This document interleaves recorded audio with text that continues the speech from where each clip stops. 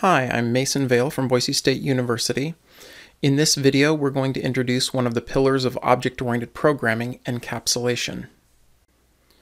Pillars of object-oriented programming are the big ideas or central ideas of object-oriented programming. Depending on who you ask, you'll get a list of either 3 or 4 items that are pillars of object-oriented programming. But regardless of how the list is laid out, the concept of encapsulation is always present in some form. Let's start by talking about what makes up the identity of an object. When we write a class that's used as the blueprint for creating objects, we define a certain set of data or variables that make up the identity of an object. These are the pieces of information that make one object different from another. And put together, those data, those variables, are the identity of the object, the state of the object. So if I was defining something like a student class to represent student objects, the student would have information like a name, an ID number, an address, and other information. And each individual student object would have some value for each of those variables, but the information would be different from one student to another. So those are the pieces of information that make up the identity of a student. They make the student different. Likewise, if I were defining a book, the title of the book, the author of the book, the copyright, and other information make that book uniquely identifiable. They make the book different from other books. And there are many examples of classes, each of which has its own defined data that make up the state of each object of that type. Because these pieces of information are so critical to the identity of each object, it's very important that we respect the boundaries of each individual object and we only interact with that information that makes up that object in approved ways. If you imagine that we're representing your bank account in an object of type bank account, it contains very important information like your name, your account number, your current balance. And there are specific ways that we would consider to be valid to interact with an account balance. We would want to have methods for deposits, withdrawals, applying fees, assessing interest. But we don't want someone to be able to simply reach in and change the balance through direct access. We would be violating the integrity of that object if we did that. So in my example here, I have a for each loop that's navigating through a set of accounts in a collection and setting all of the account balances to 0 directly. I didn't go through any deposit method or withdrawal method. I just zeroed out everyone's account. That's the sort of thing that we do not want to allow in our programs. We only want to interact with objects through a limited set of valid interactions. So is it possible to guarantee that data can only be affected by valid operations? Yes. Encapsulation is the concept of protecting an object's data so that it can only be modified through a limited interface.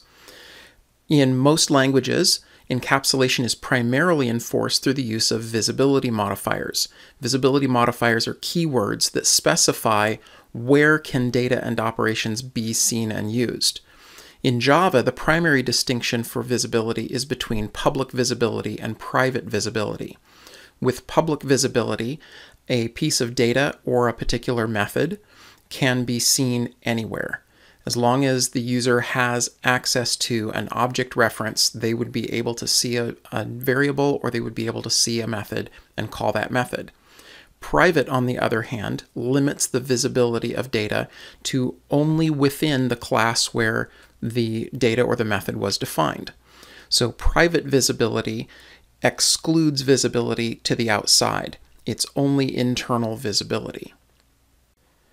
Visibility modifiers should be explicitly applied to all instance or class variables, constants, and methods.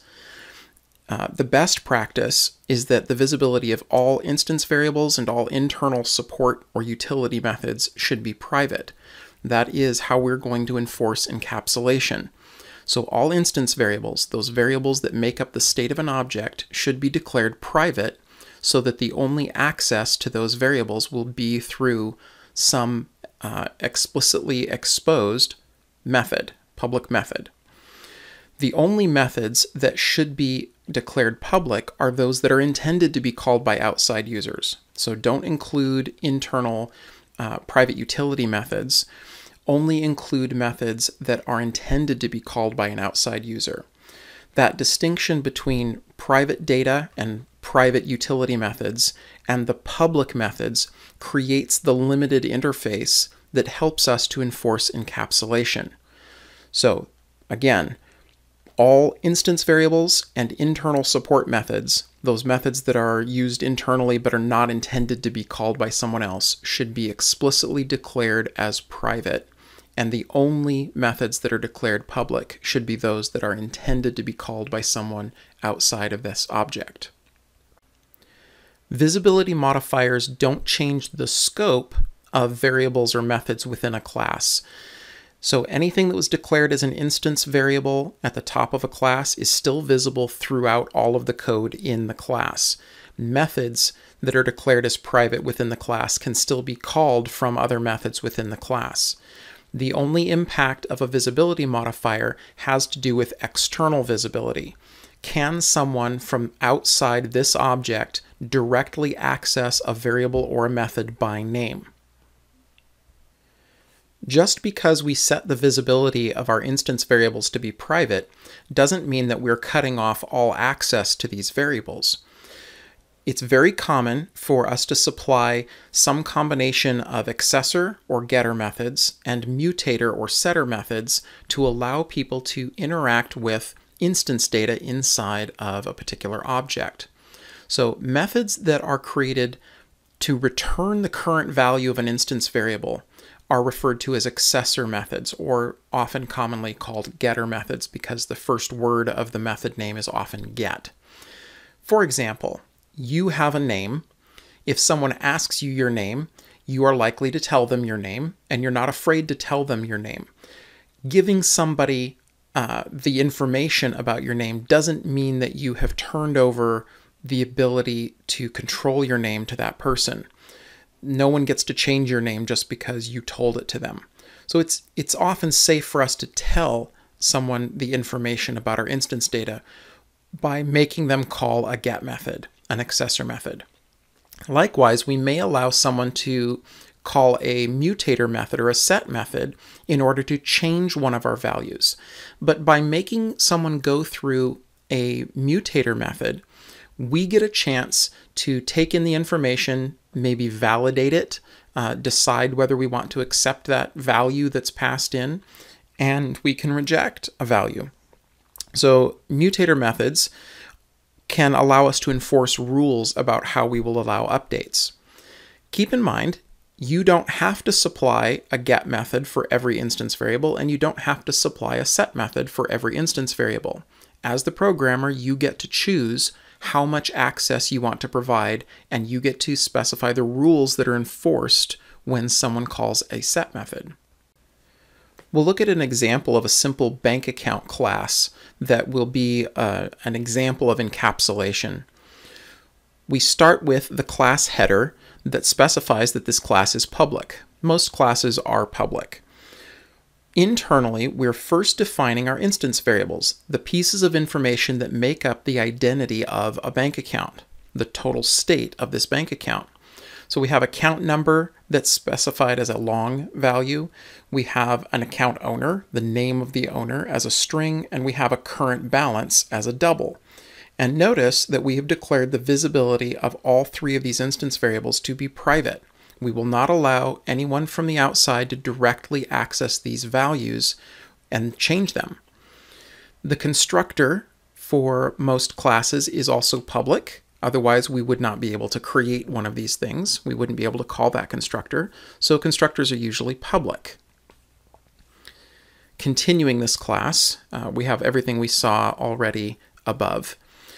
We're including get methods, accessor methods, for all three of our instance variables. We'll go ahead and let someone know what the account number is if they ask. We'll go ahead and let someone know who the account owner is if they ask. And we'll let them know the current balance if they ask. So these three public methods are an allowed public-facing set of methods, part of the interface of this class, that allows a user to get the account number, the owner, or the account balance if they ask. We're returning the value of each of these variables, but we're not exposing access. We're not giving access to the variable, we're just returning a copy of each of those values.